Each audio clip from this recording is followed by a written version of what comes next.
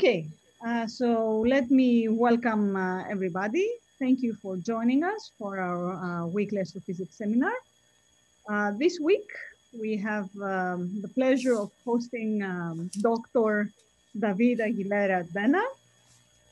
David completed his undergraduate studies at the National Autonomous University in Mexico, and then he moved to the Aguilera Institute of Astrophysics in Bonn, the University of Bonn. Of course, he completed both his master's and just very recently, a few days ago, his PhD degree. So we are getting his first lecture as a PhD scientist. We're very happy about it. And we're hoping to soon actually welcome him here at the Institute of Astrophysics. David is an expert on astrophysical transients and on their progenitors. And this is what he's going to talk to us about today. So without any further ado, David, the floor is yours. Thank you, Vasu. So as Vasu said, I'm going to tell you about progenitor stars for hydrogen and helium deficient astrophysical transients. This relates to massive stars. And as she also said, I will probably be joining the team in Crete, unofficially, I guess I can say that, soon. So, you know, if anything comes up that you're interested in, or anybody has any sort of interest on stellar physics in general, please consider me to be the person to, you know, work with about that. Anyway, without further ado, let me tell you a little bit about what this long and probably strange title means. I will first start with like an introduction to make things make a little bit more sense. I will spend a couple of words about telling you how I've done the things I will be telling you about. And then I will be telling you about the two separate projects that have been my, what I've spent most of my time on in the past couple of years, relating to massive stars and their transients, and then end with a little summary.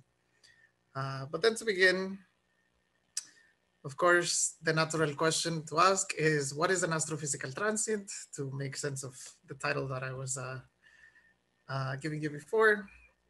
So a supernova is probably the most common astrophysical transient that we observe. They occur, at least in our galaxy, something about once every 50 years, more or less, although we don't really get to see all of them. And these take place, or many of them occur, when a massive star reaches the end of its life. So here in the left, you're seeing a picture of a galaxy, one of the Messier objects, when it's doing nothing, just sitting around, waiting for time to pass. And then at some point, what happens when a transient takes place, in this case, a supernova, is that a very bright source of radiation appears suddenly in this galaxy. It's typically, or often, as luminous or more luminous than the entire rest of the galaxy before the explosion. And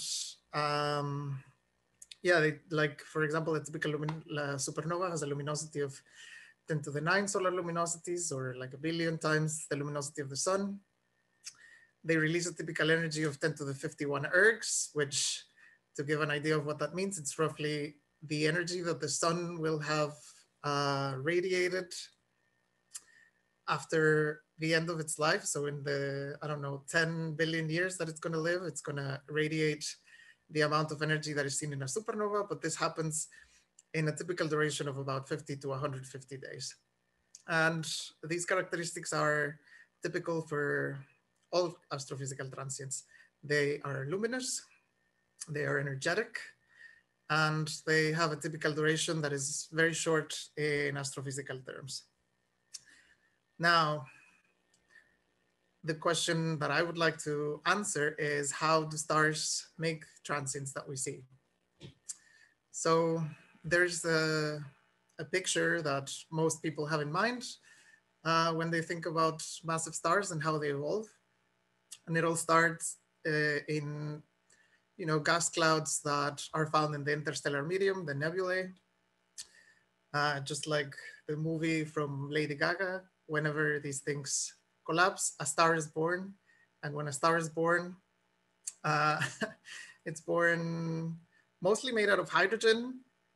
As you can see here, the hydrogen fraction for stars in the neighborhood of the sun is around 74%, and the helium is about 24%. And the rest of the things that are in a star at its birth makes up about 2%, which is what we call metallicity. It makes up everything else from lithium to whatever is the largest element that is inside a massive star. And now the way that a massive star lives and evolves is that they burn hydrogen in their core, and this keeps them in energetic equilibrium because they burn as much hydrogen that they need to make up for the energy that they lose at their surface because of radiation. At some point, of course, they run out of hydrogen in their core, and this leads the star to become colder at the surface and of a larger radius. This is what we call a red supergiant star.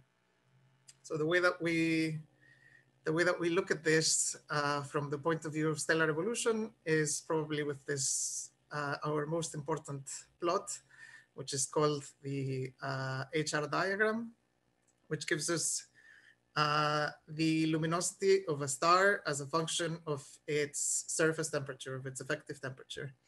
And just to point out that the x-axis here is inverted, so it goes from high to low, and they're both in log scale. And here in this plot, we see this line here, which we call the 0H main sequence. It's the line where stars are born, and depending on their mass, stars are born, higher mass being more luminous. But all stars are born in this region here of the HR diagram. So this is an example of a star exactly at birth. And then during the lifetime that it has burning hydrogen, which is around 90% of its total lifetime, it just spends its life in this region mostly. And then when it reaches the state where it runs out of hydrogen after the main sequence, it quickly evolves from this point to what we know as the red giant branch.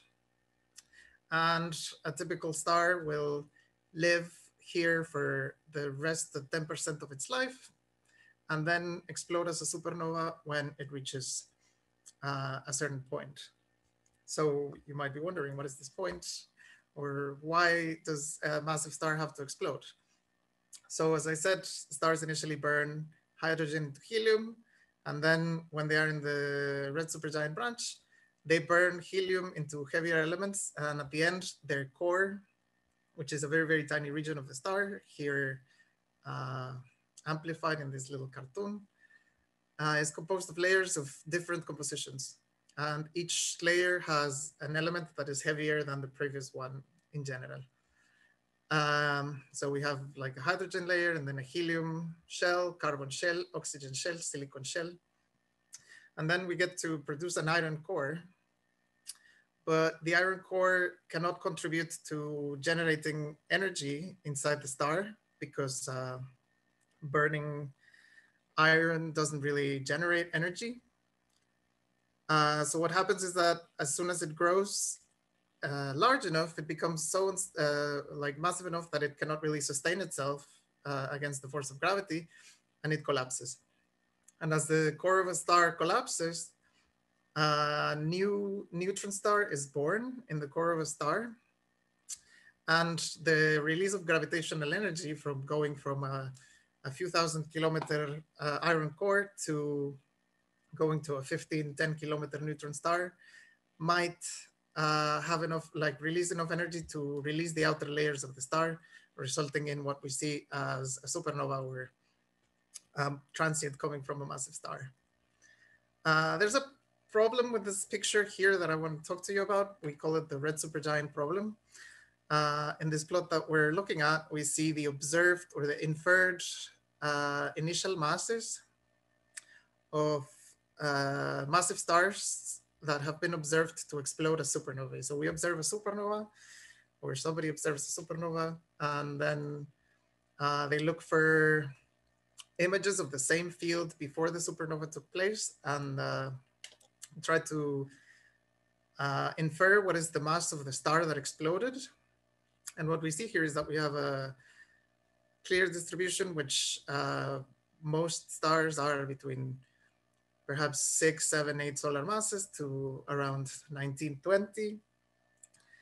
But then we observe red supergiants that are more luminous than the most luminous supernova that we observe to explode, which means probably that some red supergiants don't become supernovae. And this is true for like several types of massive stars. This is an example of a massive star that was observed to just disappear, which leads us to infer that although many of the transients that we know about come from massive stars, not all massive stars create transients or explode a supernovae, and instead collapse directly into a massive black hole. So now I have to tell you a little bit about what kinds of transients we have, because as you may remember from the title that I gave you, I will be talking about specifically those that are hydrogen and helium deficient.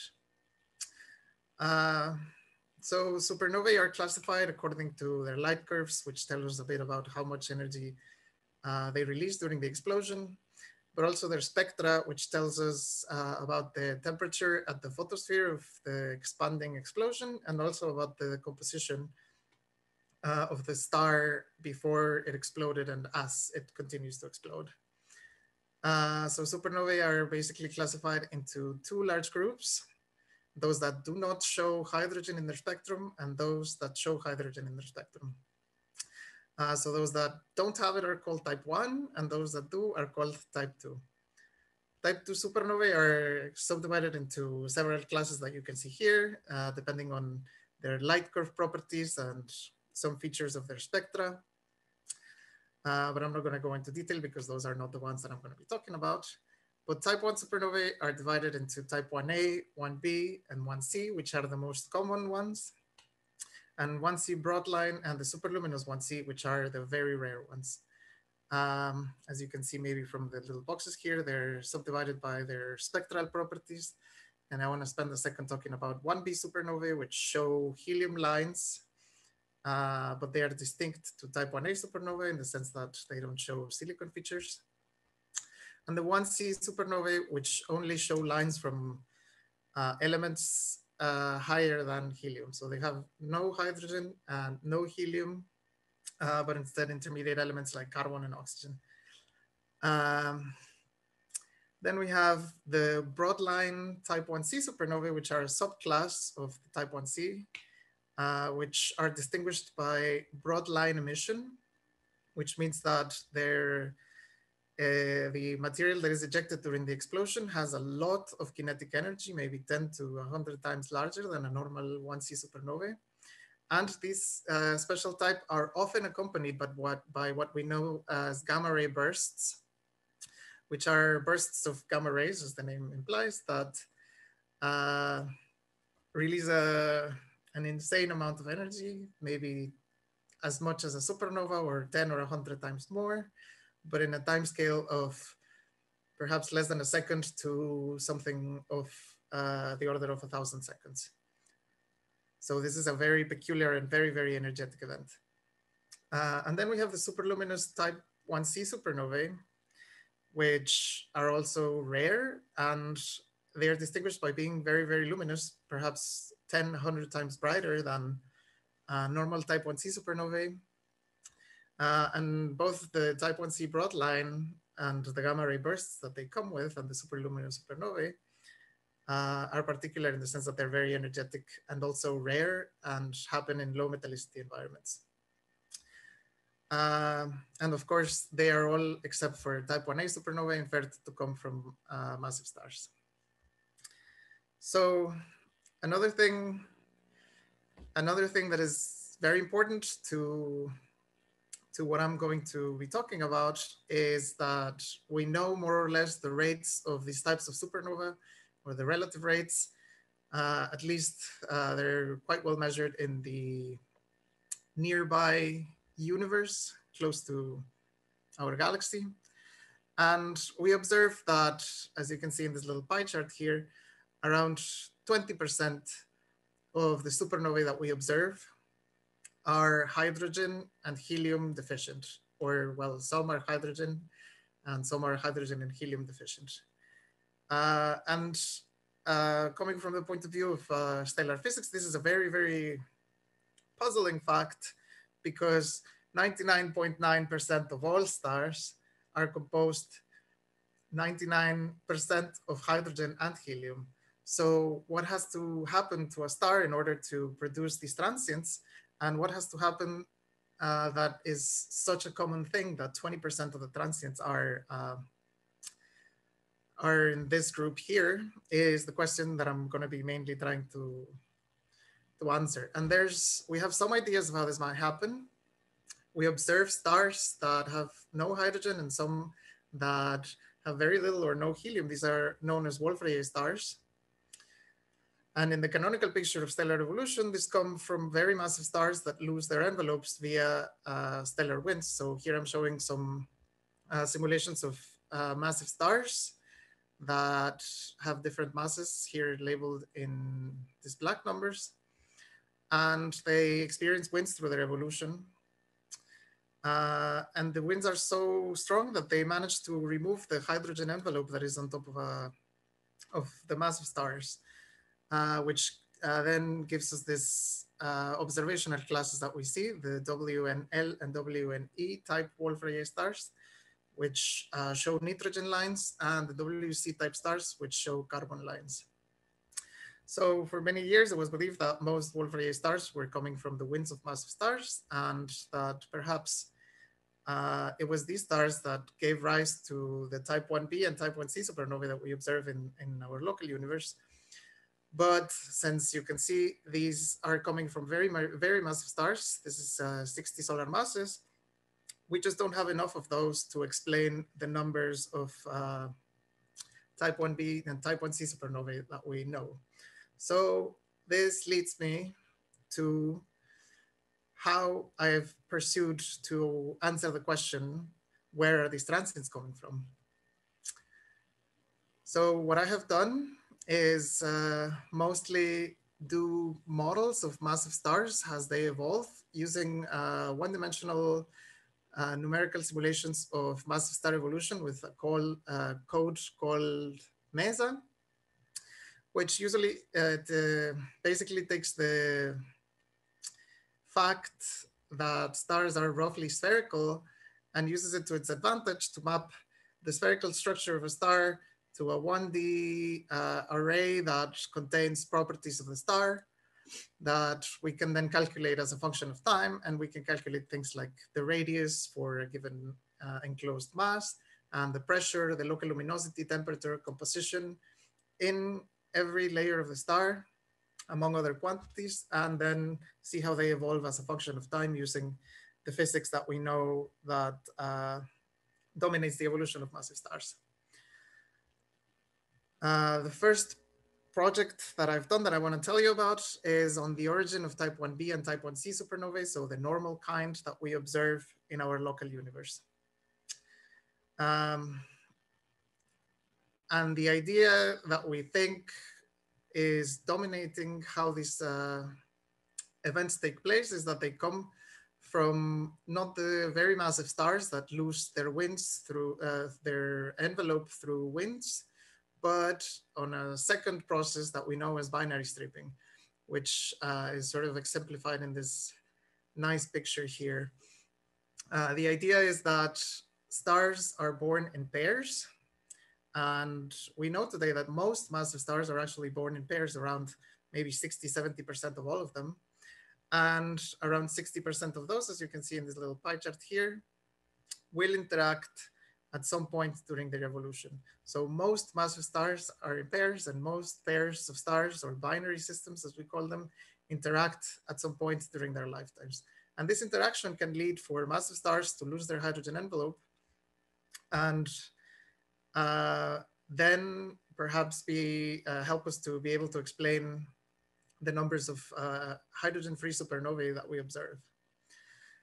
So let me tell you a little bit about how I did the simulations that went into this project. So we modeled grids of helium stars of different masses and with different metallicities, thinking that these stars were the result of a previous binary interaction event between two massive stars, and then evolve roughly like a single star that is made up mostly of helium. So helium burning takes place in a star that has a structure like the one you're seeing here, where we have a core that is burning helium and has mostly carbon and oxygen, and it has an envelope that is made up of helium and nitrogen. So in principle, this would probably be observed as a WN type star, which I told you about a second ago. But these stars, a thing that really affects the way that they evolve is that they experience very, very strong mass loss. In fact, these late stages of evolution, we think that have the greatest amount of mass loss in the whole life of a massive star.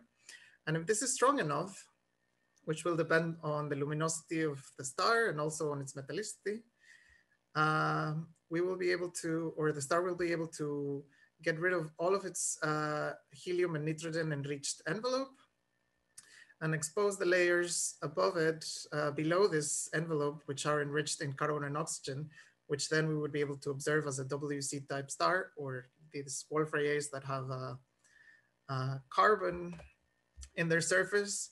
And then those that are not luminous enough or in a low metallicity environment will evolve as the same as they were born in this after they were stripped from their hydrogen envelope, and we will observe them all of their lives as a WN type star in principle. However, there's another caveat that goes into, oh, right, sorry, I forgot I was gonna tell you a little bit about this. So this is two examples of two of the stars that we modeled. So this is very similar to the picture that we're seeing here, but in a lot more detail. So this is what we call a Kippenham diagram, which has the time before the collapse of the iron core in the x-axis as a function of, in log scale. So here we have 10 to the 5 years before collapse, 10 to the 4, etc. And then on the x-axis, in the y-axis, we see the mass coordinate of the star. So here, this would represent the surface of the star, and below this line is the interior of the star. And the color represents the amount of energy that is either being generated in red or lost from these layers in blue, lost because of the intense emission of neutrinos that these stars experience during their lives. And the shaded regions are convective regions, which correspond to burning layers of the star. And these are two stars that are in different metallicity environments. So the thing that we can already see is how metallicity deeply influences how stars or helium stars lose their hydrogen, after losing their hydrogen envelope, their metallicity basically determines how they're going to evolve. So a star in low metallicity will end up with probably half of its mass at the end, and it will have a helium layer that is empty of carbon and oxygen, or full of carbon and oxygen and empty of nitrogen, I'm sorry. Whereas a star at higher metallicity will end up with a much smaller mass and will transition between this WN and WC phases a lot earlier in its evolution. There's a caveat in this thing I discussed where we relate carbon-rich stars and nitrogen-rich stars to the Wolf-Rayet stars that we observe with different compositions.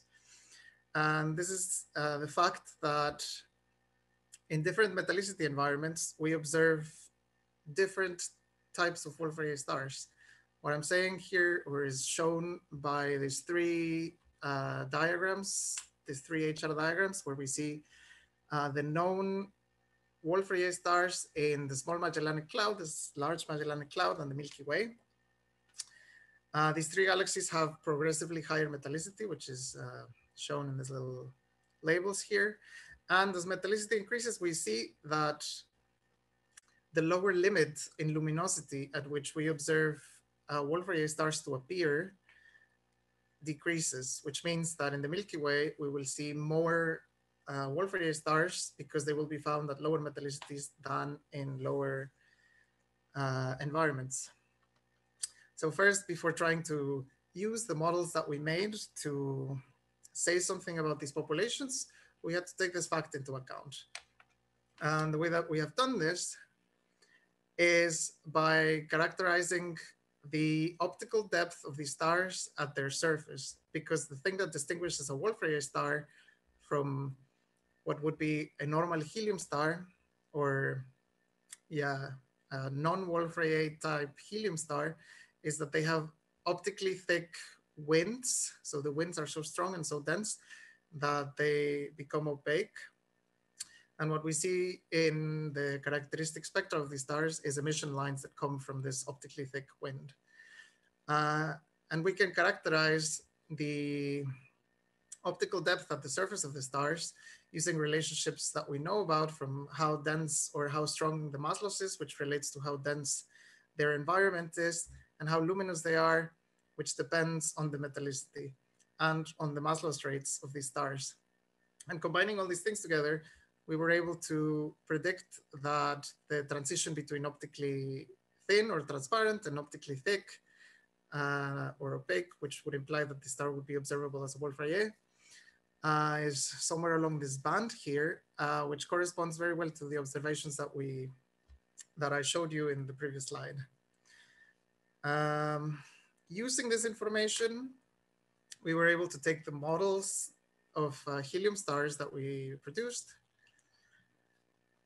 and predict with some uncertainty, but to predict that the ratio of these two types of stars, so the number of WC stars per one WN type star, will increase as metallicity increases, and it will steeply increase around solar metallicity and then come to some sort of equilibrium value, perhaps, in very high metallicity environments, such as that of perhaps the very, very deep parts of the Milky Way or galaxies that are more evolved.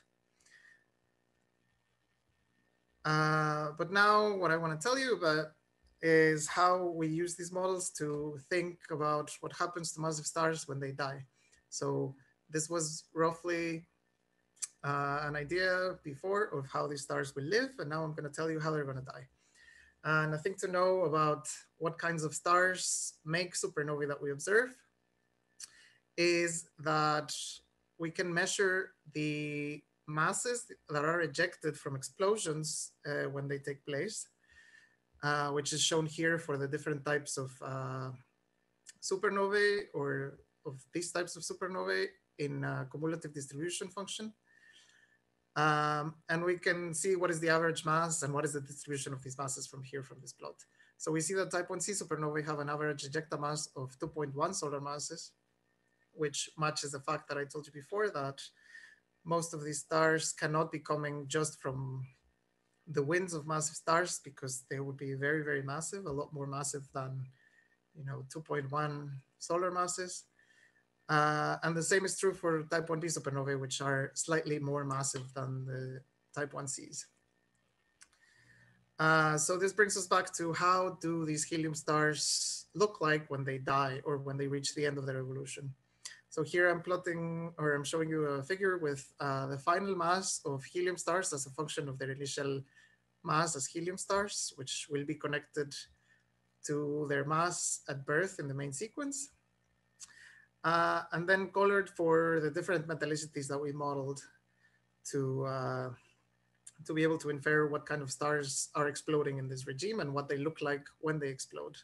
So we see here that there is a line where this trend changes, and this corresponds to the line where stars either live all of their lives as WN type stars, so that's nitrogen rich surfaces, to those that will transition into WC type stars, which are predicted to have stronger mass loss rates at the end of their life, which is why their final masses tend to be shorter or smaller than those of WN type stars. And taking this combined with how many of these stars we expect to be born, we could predict how many of them we're going to observe in a normal galaxy. But as I discussed before, in a normal galaxy, we don't observe all stars to explode. Some will implode and create massive black holes, and some will successfully explode and become supernovae. And a way that we can determine which one is which is by performing several tests of what we call the explodability of massive stars. Here I'm showing one, which basically means that we're measuring this thing called the compactness parameter, which is a very, very simple measurement of, at the moment when the star begins to collapse, what is the binding energy, more or less, of its core. So the way that we measure this is by measuring at the coordinate where the star is 2.5 solar masses, what is the radius of this coordinate? So we can see that this is indeed the binding energy in average of the first 2.5 solar masses of the star. And we know that if the compactness is low, generally below 3.5 or so, these stars will explode and we will be able to observe them as either type 1b or type 1c supernovae. But if they are too compact in their core, they will not explode and instead form massive black holes. And there you can see that there's a window or a sort of regime in intermediate final masses where the compactness is high, which we have to take into account to be able to make any statistics about which stars will explode or not. But when we do that, we combine the rate of birth of these stars with how they end their lives, how many massive stars are born, how many are stripped, etc. We are able to estimate how this ratio of type 1c to type 1b supernovae is going to change as the universe evolves. And what we find, which is not necessarily trivial, is that we will observe more type 1Cs than type 1Bs as the universe becomes much more metal rich. And another thing that we were able to do using this statistical study and combined with our models is that we were able to explain this data that is similar to the one I showed you a few minutes ago. So the cumulative distribution functions of ejecta masses of supernovae. And we're able to match this distribution roughly, but only in environments that have very high metallicity. So this is higher than solar metallicity, which hints to the fact that indeed the metallicity dependent winds will play a very important role in the evolution of these stars.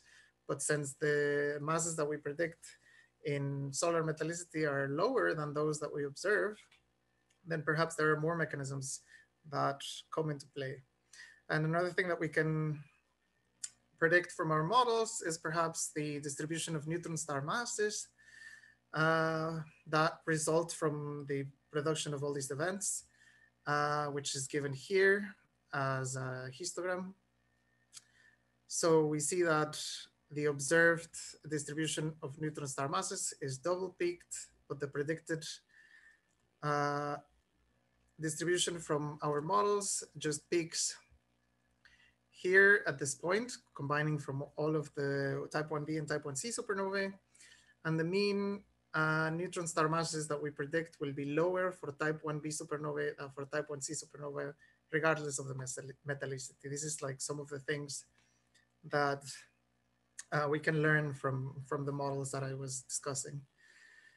And a striking thing that we were able to do using these models, or models very similar to these, is that we were able to my knowledge for the first time, reproduce the spectra of observed type 1c in red and type 1b supernovae, and a few intermediate cases which are sort of undecided observationally, without any further adjustments or modifications. So this is a very robust channel that will probably form the population of supernovae that we see.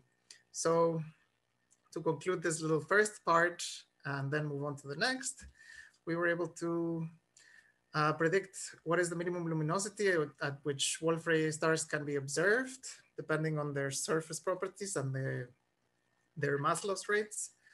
And using this, we're able to calculate, for example, the ratio of WC to W in stars as a function of metallicity and see that it's going to increase.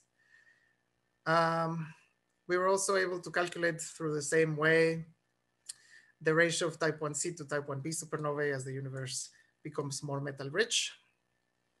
And we were able to roughly match the distribution of type 1c ejecta masses, given a few caveats, of course. But this will perhaps be a very powerful tool to understand how this binary evolution takes place in different metallicity environments in the universe and how this affects the transients that we see. And now this that I've just told you about concerns the normal type of supernovae that we observe most typically in the local universe. But now I want to tell you a little bit about the more energetic and more sort of puzzling transients that we see, which I told you about earlier, the superluminous supernovae and gamma ray bursts. These two types of transients have a lot of things in common, even though observationally they are very, very different. We know that they come from high mass stars. It has been inferred for both of them that they come from massive stars that rotate very, very fast.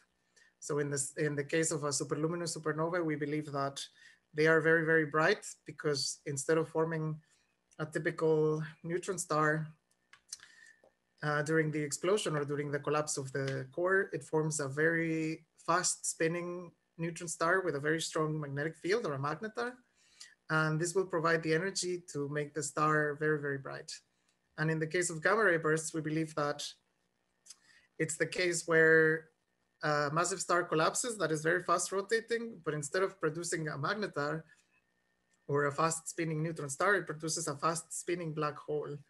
A black hole that will reach critical spin as it accretes the mass that is falling from the star that exploded. And as it reaches this critical spin, it cannot accrete anymore. And it produces two jets that, if they are aligned to our line of sight, we will observe as a gamma ray burst. And something else that they have in common is that they are preferentially found in low metallicity environments, and they are both hydrogen and helium free. So this brings us to a third method or a third process that can make a star be rid of its hydrogen envelope, which both of these transients do not possess, and that is mixing. So when stars are born, as I said before, they will be born somewhere with this surface temperature and luminosity, and then they will evolve during their hydrogen burning lifetime in this part here. And then they will reach the supergiant branch and explode as a red supergiant. This is a normal star. But when a star rotates very fast, rotation can induce mixing processes in the interior that will make the star become more compact and a lot more luminous as it evolves. And it will bring all of the hydrogen from the envelope through this mixing process into the core where the hydrogen is burnt. This is an idea, or this was an idea for a long time of how gamma ray bursts could be born. And we found through some stellar simulations that stars that undergo this evolutionary channel where they mix all of their hydrogen into their core and then become fast rotating helium stars, essentially, they will lose a lot of mass during their life. So this is a figure of the mass loss rate of one of these stars as a function of its remaining lifetime before it collapses. And we can see that for the most of its life, it's very, very low, except for this burst here that takes place at the end of its hydrogen burning lifetime. But a few thousand years before its collapse, it will lose a lot of mass. And this is because we found that the stars will contract very quickly, and the contraction will accelerate their rotation just in the way that, you know, when a figure skater is spinning and then they pull their arms closer to their body, they reduce their moment of inertia, which causes their spin period to increase. And this will happen progressively faster and faster at the end of the evolution of these massive stars, because they will emit, or they will lose a lot of energy through neutrino emission, which takes place at the end of the life of massive stars. And it will be able to respond to this because it will not have a hydrogen envelope that will make the star expand while its core contracts. This means that when the star is ready to explode, it will encounter a very, very massive or a very, very dense circumstellar medium, which was formed in its last 1,000 years, which is a prediction that we make to sort of like, in the sense that if this model is true, then this very, very late mass loss should make a signature in observations. We also are able to model the magnetic fields of these fast rotating stars because rotation induces a dynamo process in which the lines of magnetic fields are stretched and amplified via dynamo whenever we have differential rotation, which we can see here. So on the left y-axis, we see the intensity of magnetic field, and on the right, we see the spin period, which is plotted here in red for an initially 8 solar mass star, which has lost most of its mass and is, or like there's almost 3 solar masses of material and is about ready to explode. And we see that in the places where there's a lot of change in the spin period of the star, there's also a very intense magnetic field of the order of 10 to the 9 Gauss.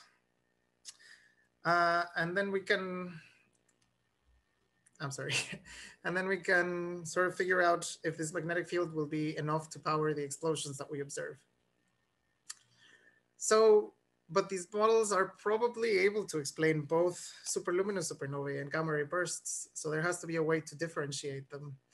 And to be able to find out which way that is, we performed the same explodability tests as I discussed on in a few slides back.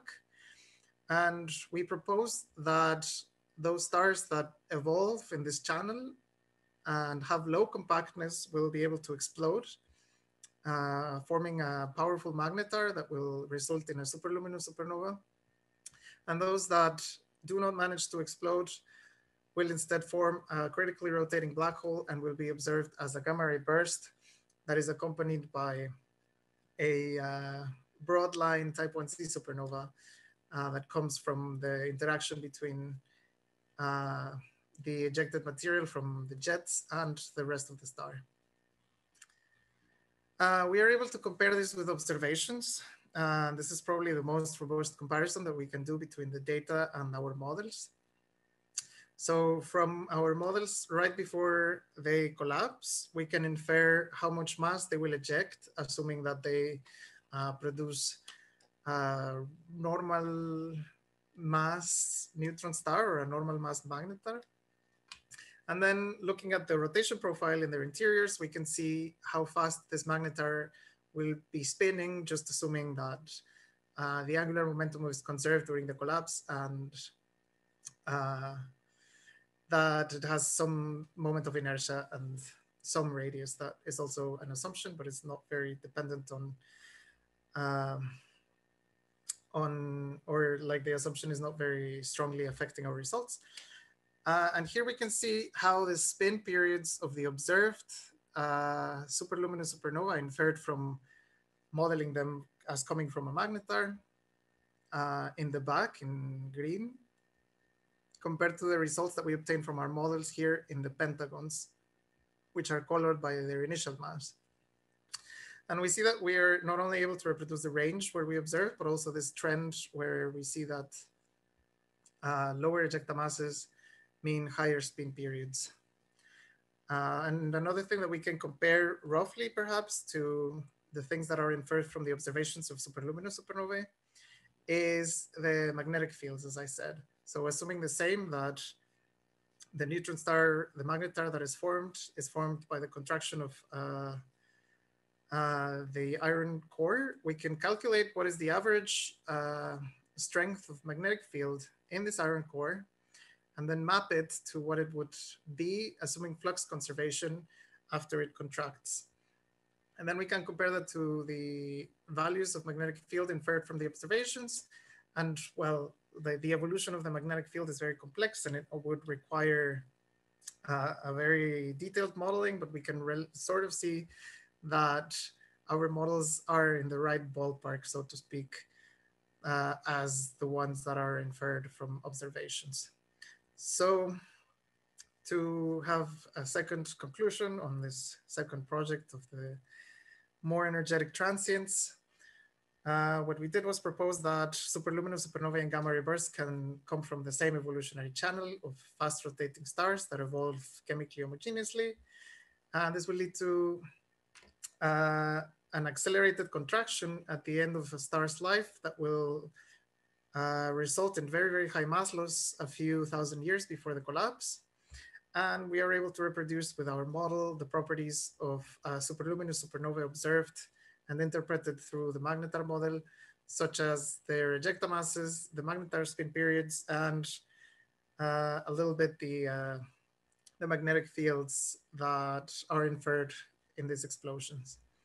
So since this has been a long, perhaps, talk, I'd like to summarize by reminding you that the main question that I was trying to answer with the projects that I've done is, where do these hydrogen and helium deficient transients come from, considering that most of the stars are made almost entirely of hydrogen and helium. And for the normal supernovae, we found that they can come from helium stars, and we were able to explain what is the minimum luminosity of these stars to be observed as Wolf-Rayet or not in different metallicities. And with these models, we were able to predict the distributions of ejecta masses of type 1c supernovae and trends for the numbers of different types of Wolf-Rayet across different populations of stars. And on the other hand, for the very extreme transients, we were able to, or we proposed that these energetic transients, the superluminous supernovae and gamma ray bursts, come from a common channel that originates when stars rotate very fast and evolve chemically homogeneously as a consequence of rotational mixing. And these models were able to reproduce the properties that we observe in superluminous supernovae. So I think that was everything I wanted to say. Thank you for giving me this chance. And I'm looking forward to taking your questions and to hopefully discussing some more stuff in the future. Thank you, David. Questions? Do we have any questions for David? Feel free to either raise a hand or just open your mic and ask. Can I ask a question, Vasa? Of course. Okay. Thank you, David. It was a very interesting talk. I cannot understand physically how the formation of a magnetar can lead to a superluminous supernovae. A magnetar is a neutron star with an assumed super strong magnetic field. So how then, that's the only difference from other neutron stars. Yeah. So why this strong magnetic field induces superluminous supernovae? Great question. So what we believe happens when a normal supernova explodes is that very quickly as the core collapses, the material outside of the core will absorb some of the energy that is released during the formation of the protoneutron star. And then what we will observe is how the layers that are expelled cool off and how the radioactive material that is produced during the explosion decays. So this is what powers a normal supernova. In the case of superluminous supernova, what people think is that they are made more luminous because as a magnetar is formed in this explosion that is very fast spinning, as it's very magnetic and it's accelerated due to the spin, it will inject energy into the outer layers from the decay of the magnetic field that is given from from having an accelerated magnetic field. So you want simultaneously to create a magnetar and the magnetar must have a huge burst, because magnetars are observed to have to exhibit huge bursts that are magnetic somewhere in their lifetime.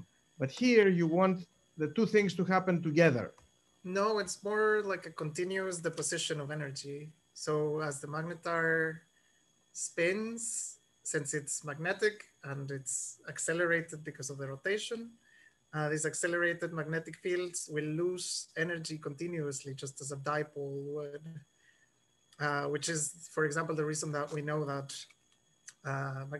neutron stars spin down is because they lose energy because of this dipole radiation.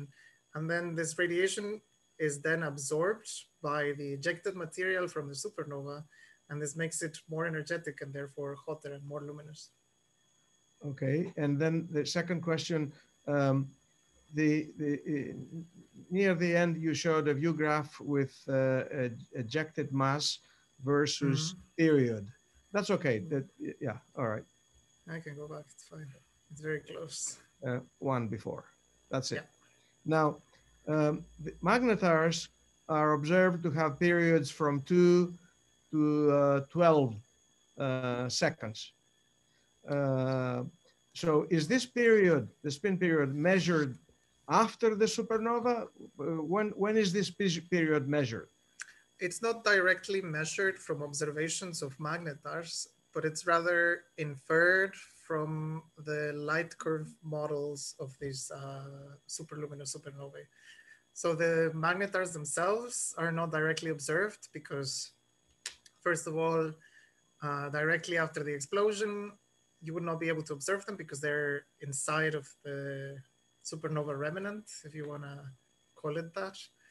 But also, second of all, because these supernovae take place in very, very far galaxies, and I don't think, but if somebody knows better, please correct me if I'm wrong, that we can actually observe magnetars or neutron stars, pulsars, in galaxies that are so far away. So these are inferred from modeling of the light curve. Okay, so it's modeling, and the model assumes a dipole magnetic field that decays. Yeah. Okay, I'm not very happy with that, but that's a personal opinion, in the sense that we have no observation, absolutely no observation, that the dipole magnetic field is doing the. It's an assumption that the P dot comes from the decay of the magnetic field. The P dot in magnetars is assumed to come from a radiating magnetic dipole, and the PP dot then gives the magnetic field. But this assumes that everything is in vacuum, and which may not be the case, and therefore we really do not know. The only secure measurement of the magnetic field is the cyclotron line.